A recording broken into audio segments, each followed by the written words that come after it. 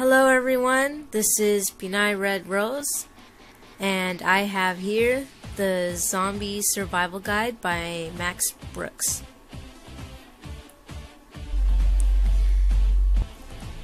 This book really is a survival guide. Even though it's been put under the category of humor, this is no joke. This is no joke.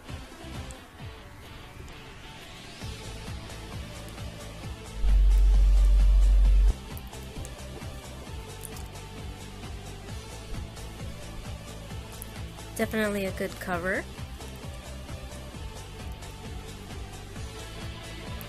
The author is serious in regards to the instructions that he has within the book.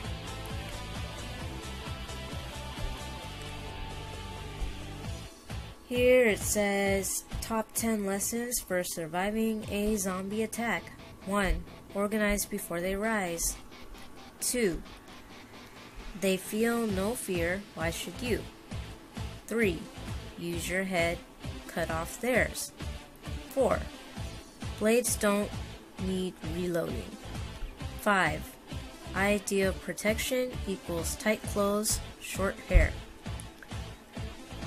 6. Get up the staircase, then destroy it. 7. Get out of the car, get onto the bike. 8. Keep moving, keep low, keep quiet, keep alert. 9. No place is safe, only safer. 10. The zombies may be gone, but the threat lives on. Don't be carefree and foolish with your most precious asset, life. This book is your key to survival against the hordes of undead who may be stalking you right now without your even knowing it. The Zombie Survival Guide offers complete protection through trusted, proven tips for safeguarding yourself and your loved ones against the living dead. It is a book that can save your life.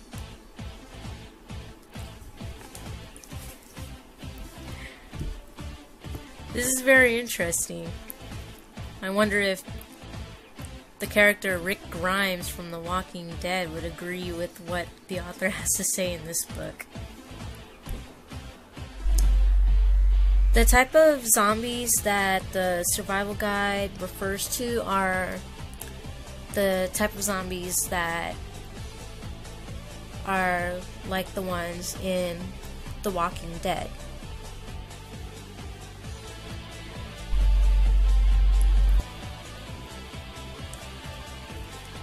Here on page 13, it talks about the speed of the zombies.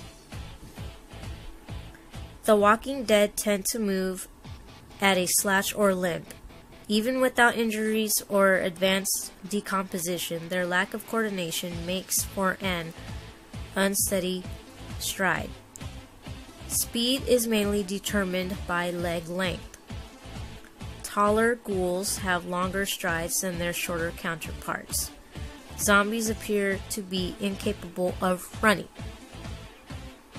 The fastest have been observed to move at a rate of barely 1 step per 1.5 seconds. Again, as with strength, the dead's advantage over the living is their tirelessness. Humans who believe they have outrun their undead pursuers might do well to remember the story of the tortoise and the hare, adding, of course, that in this instance, the hare stands a good chance of being eaten alive.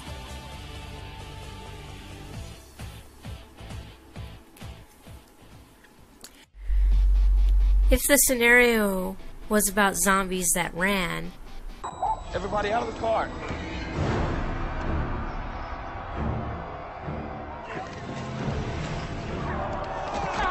You gotta get off the street.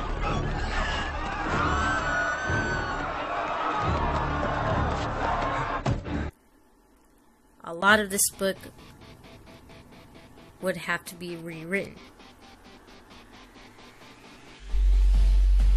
Hollywood definitely took Max Brooks' World War Z in a very different direction by having the zombies chase people down. The author does use the typical viral infection cliche in his book. Of course, he calls it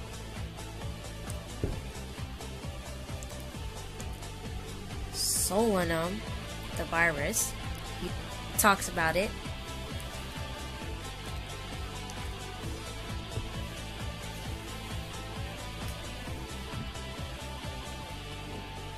Which makes it kind of interesting.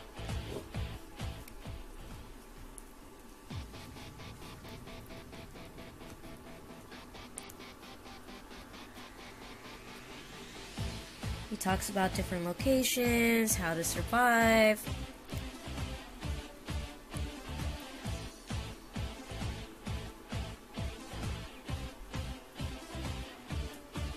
What to have, what to do.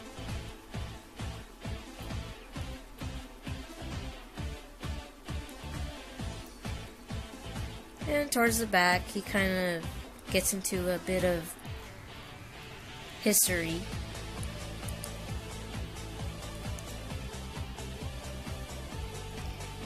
That is fictional, of course.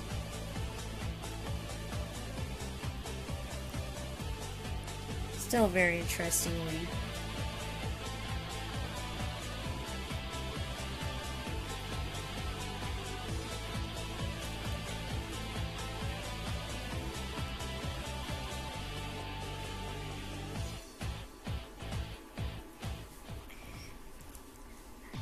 I do recommend it because it does have some good tips in regards to surviving, actual survival.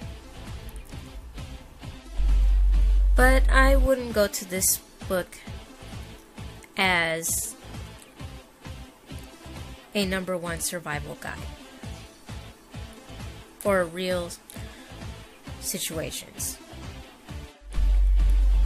Now, funny story, I actually do believe in zombies, but they are not like in the movies or on TV. I had a conversation with my dad about this one day, and I told him that zombies were real. And we got into a little debate about it, and he insisted that it was impossible for a corpse to become reanimated and start eating people. And I told him that I have proof, I can pull up a video and show you that zombies are real. So I went onto YouTube and I showed him definitive proof of actual zombies. And when he saw it, he couldn't believe his eyes.